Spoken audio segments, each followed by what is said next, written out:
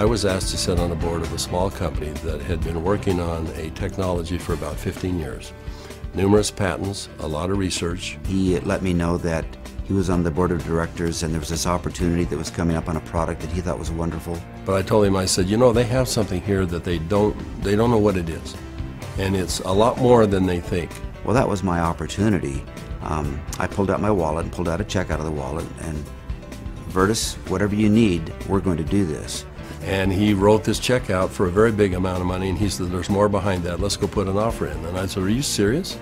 Now, I didn't know anything about the product or the company, but I knew Virtus, and I was betting on Virtus. I knew that Virtus had done his research.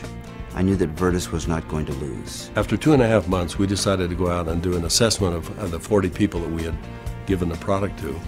And when we went out to do an inventory, we found out that the 40 people had turned into 135 people. And not only that, the product had gone to 20 different countries. And as we gave the product to different people, we found that it really increased their quality of life. People that were seriously challenged. And it just gave us a sense of purpose. Recently, my son asked me to come down and join he and his family, and we went to a church gathering. And there was something going on he wanted us to be a part of. And while we were there, a young lady came up, and he introduced me to this young lady, and she broke down and started sobbing. And she had a health challenge in her family that was really severe, and she was introduced to ASEA. And because of what ASEA did, she was just grateful.